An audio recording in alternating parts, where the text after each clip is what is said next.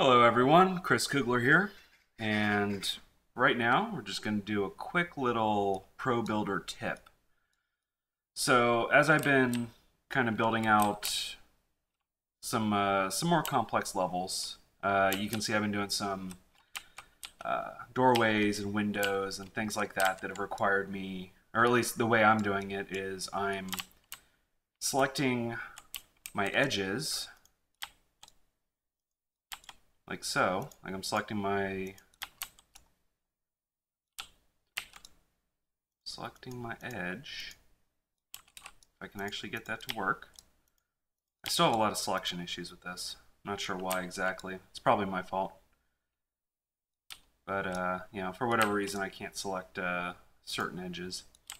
In any case, though, the way I do it is I select top and bottom edge, and then I use the connect command to create a new edge going across these.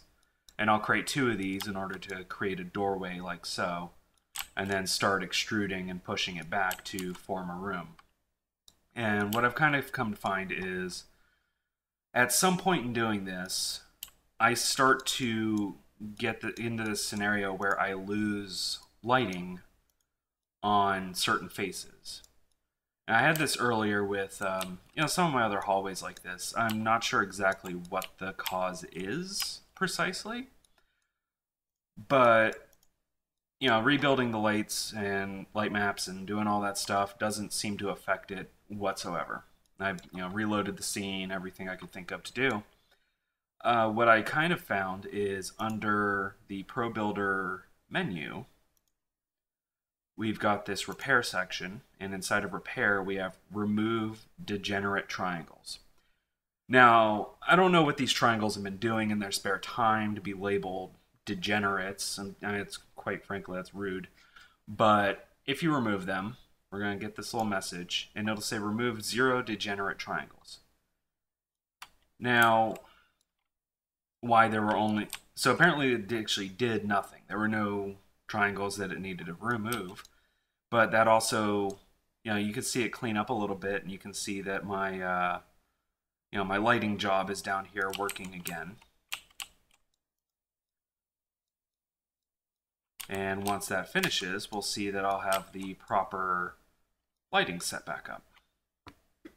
And once again, I'm not sure exactly what this is forcing to refresh. Like, I even went to the extent of going into my scene folder and deleting the baked light maps and all the other stuff that hides in there.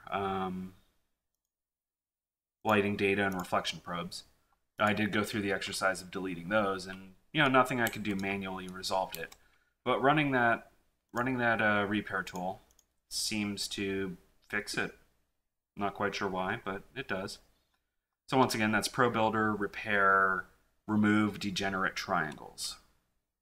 So hopefully, if any of you out there run into a similar issue with your lighting, you'll save yourself some time and have seen this and know to go ahead and take care of that. All right, thank you, and we'll catch you guys next time.